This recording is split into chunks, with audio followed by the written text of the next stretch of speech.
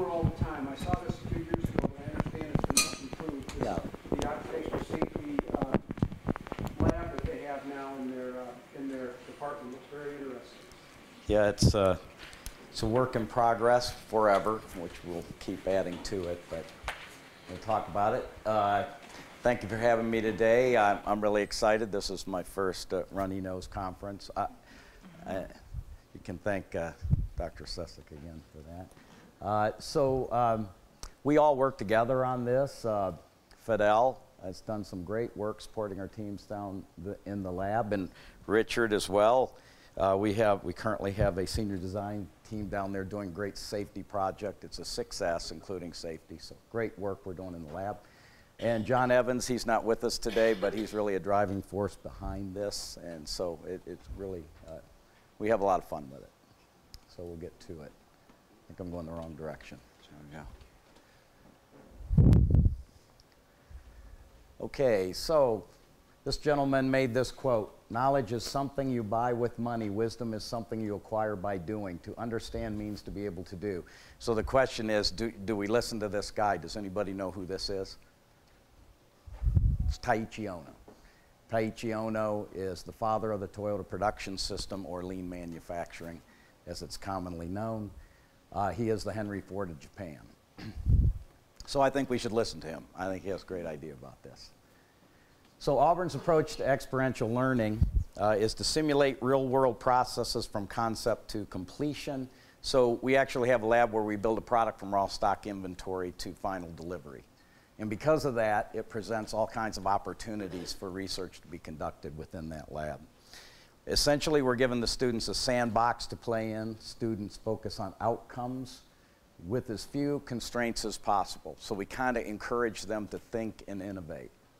Short duration, in-class projects coupled with extended out-of-class exploration, OSE integrated into the full curriculum. So motivations and goals. First one, have students graduate with 10 years of industry experience, if you know what I mean. And in a lot of cases, that's not that difficult. So, but we still have a lot of work to do that. But we really genuinely believe they will be equivalent to a 10-year industry experienced employee when they exit, if we do this well and continue to do it well. And this sounds a little rude, but it's important. Embarrass visiting manufacturers. Shouldn't we do that? Really? I mean, we're an academic institution. We should be teaching them, right? So if we're going to do that, we have to have them tour our facility and hang their head a little bit and go, oh, wow, there's some things that we could learn from them. So that's what we're trying to do. Fulfill the mission of a land-grant university, which Auburn is. Represent the spirit of Auburn Creed, which begins with, I believe that this is a practical world. This is the creed, and we'll kind of touch on some of those quotes throughout the creed, very important to us. And here is, this is our product. We build 2 cars, very complex, over 250 pieces per unit. We have to have 2 because you got to introduce the complexity into this operation, because it offers a lot of teaching opportunity, the complexity itself. So we have a customer demand of 200,000 cars per year. We have 3 cells, 5 workstations per cell. 2 of them are U-shaped and 1 of them straight line. We run 3 production runs per semester, obviously coupled with classroom experience as well as hands-on experience in the lab. So the 3 production runs are: your intelligent industrial engineers, build a car every 65 seconds for me. Show me. And so they do okay, and they fail somewhat miserably on quality, actually.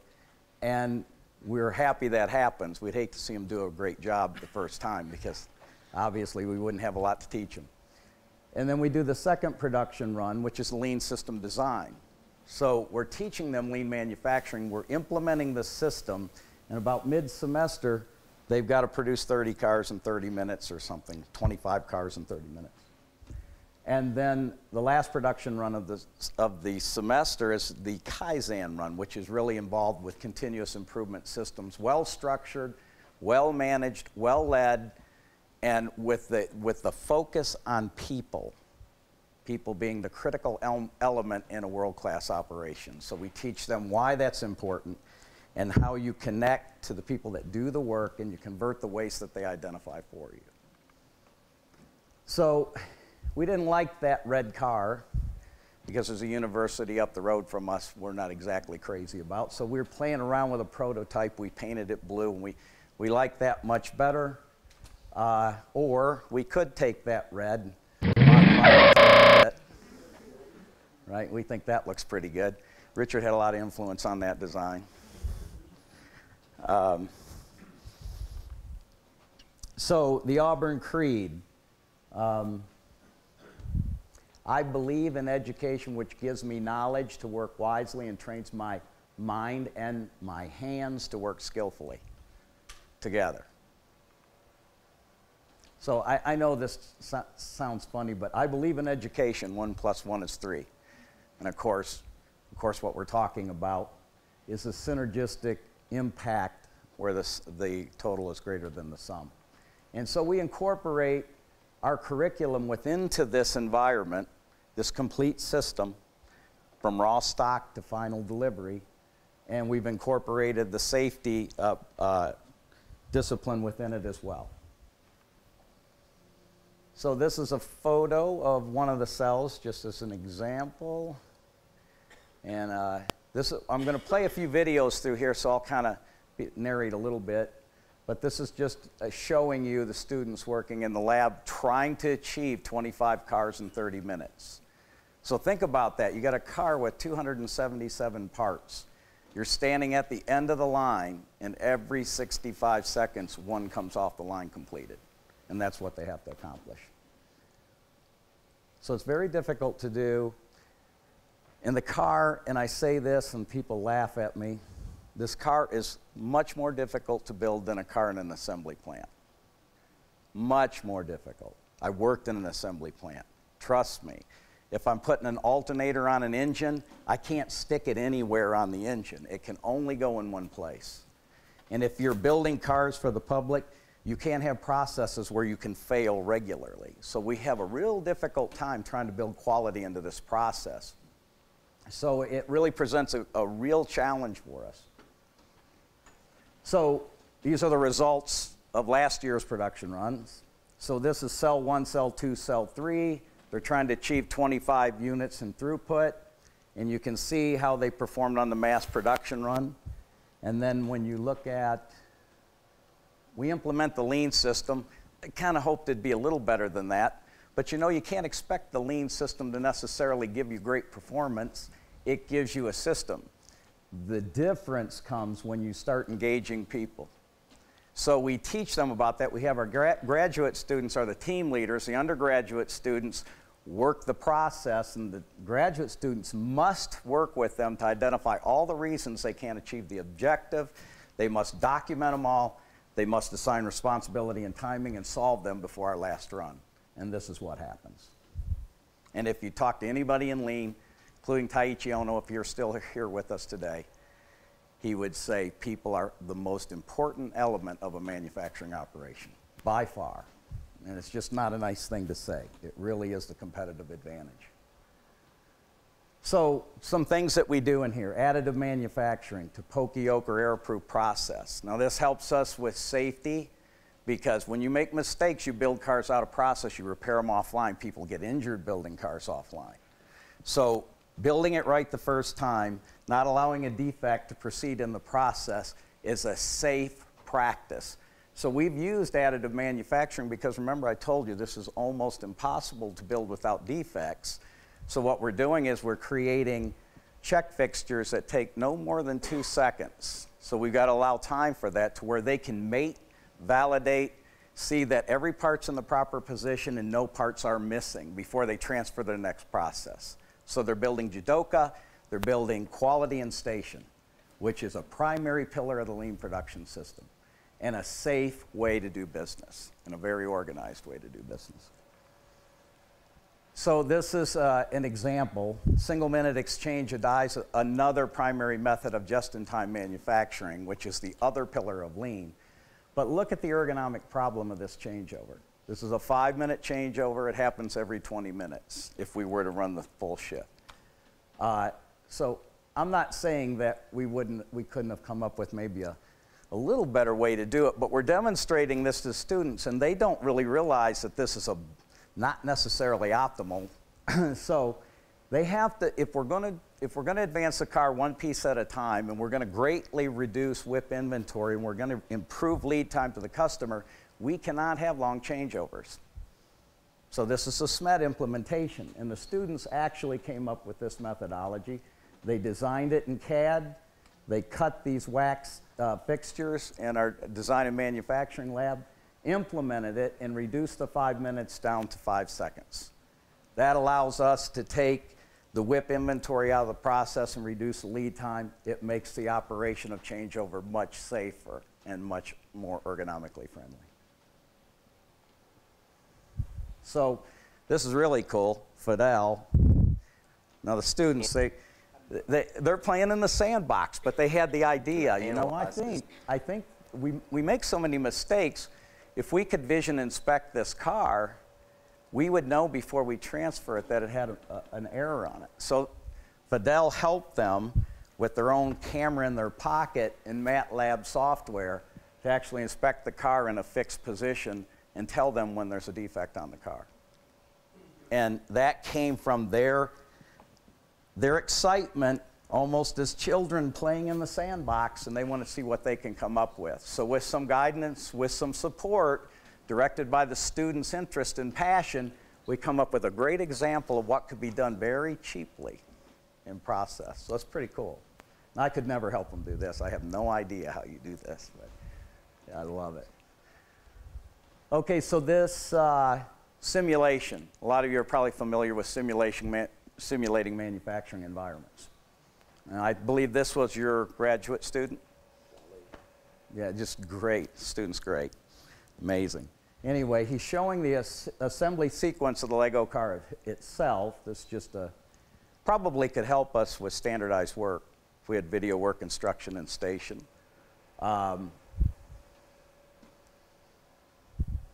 And now here's our lab. That's a pretty good representation of the lab. That says Tom. I'm Tom. That's not a good representation of me. He really does walk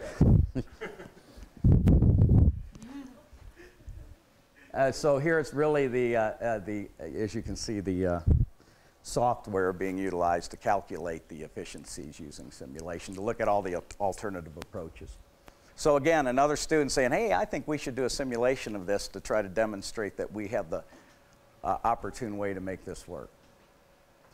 The design and manufacturing lab, he is one of our previous OSE students. He's PhD, he teaches this. He does all kinds of actual cutting of metal and CNC. All the mechanical engineers go through this, and it's an extremely safe, well-documented environment. He is obsessive compulsive about safety. Guess what? They learn a great lesson about safety in a work environment from this guy. And they also learn how to machine metal. And we do a lot of projects with companies where we select some of our students, we put them out there, and we agree upon work to be done. And this just goes to show you that many of these projects with these companies, our students are either hired or they're made an offer, and then they don't like the place, so they go somewhere else. But most of them are offered. I won't go through this, but we got this today. I thought I'd throw it up here. This is with a healthcare provider.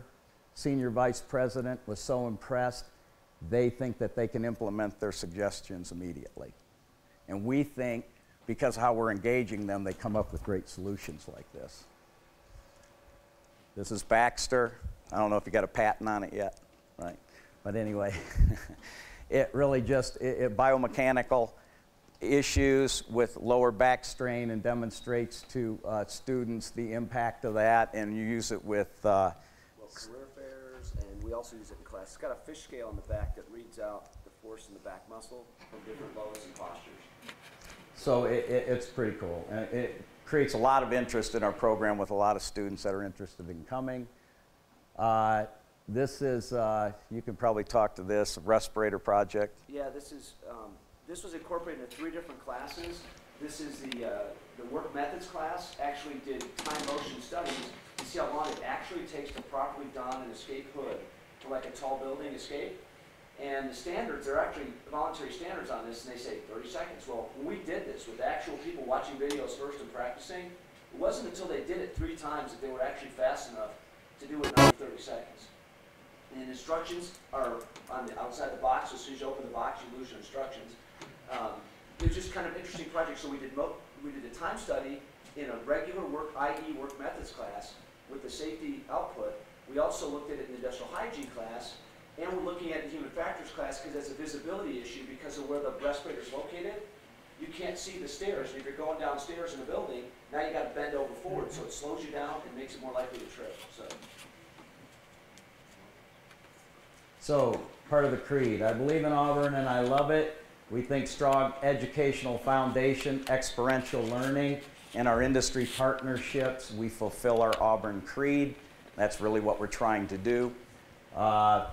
We all have a pretty good idea of how to disengage students, and I'm hoping I'm not doing that right now. The joy of experiential learning. Richard made me put this picture in here. He just made me do it. I'm not proud of it. And so we have a lot of fun. And there's our award-winning mascot, Aubie, and we're in the Tiger Motors lab. That's Jorge Valenzuela. He's our department chair on the right, and John Evans, he's a big part of what we do there. Thank you very much. Any questions? Yes? How much do successive generations of students start from scratch, and how much of it is knowledge built upon previous generations of students? Like, do they have pictures that previous people designed, or are they just given? Oh, no, that's a good question. We completely tear down all the improvement when we begin the class again, because we've got to set it up to where they've got to figure out how to run this operation with none of the advantages that we put in. So it's one of the considerations of how do we take this down, how do we re-implement it for the next class as they go through it. Yeah. But even if we left those things, we'd expect them to find incremental changes to continue to improve. That's exactly right. Every year there's always something cool. RFID tube bin replenishment. Students said, hey, can we do this? And we go to the department chair, hey, you got $1,500?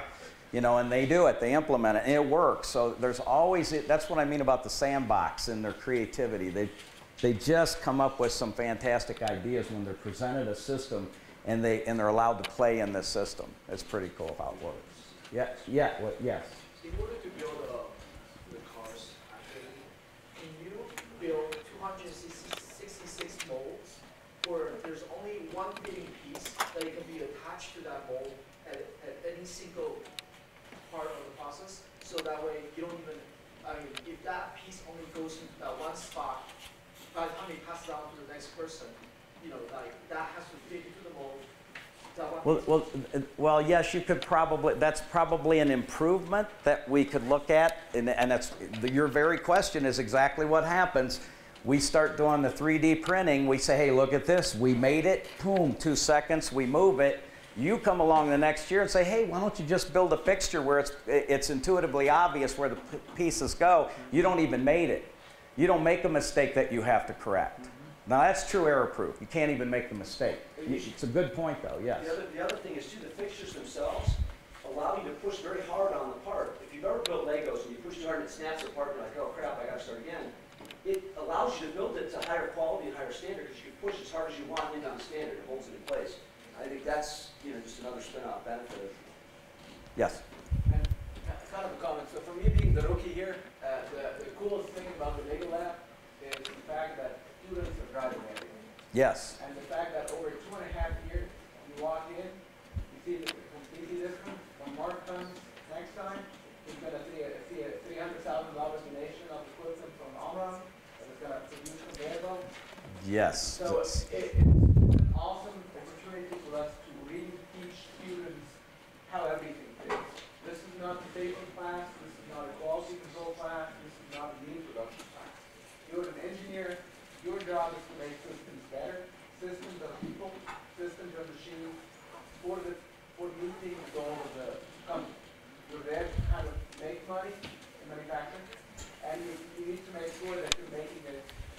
that way while people talk about metrics and morale and Yeah, and that's really a good point. In the Omron piece, this is a global automation company. We're going to be linking all these cells with integrated automation all through the process. It's much like an assembly plant. In the assembly center, it's probably about 80 to 90% labor, and the automation is a piece of it. So we're going to integrate all that automation so they learn the PLC, the robotic programming, vision inspection for that process, airproof picks from lights, many, many different things that we're going to be able to layer that with toward our goal of embarrassing manufacturers. Yes. Just one last comment. This also is not education, but it's also research. So we do a lot of, so when you think of the image inspection, usually in manufacturing, you have somebody just looking at it and doing a visual inspection on a screen. So we can do, this facility allows us to do real world research when we're saying, okay, what's the impact of the resolution of the screen, what is the impact of the screen size, whether you're showing the picture in color or not, with different age groups, with different vision capabilities on actual parts.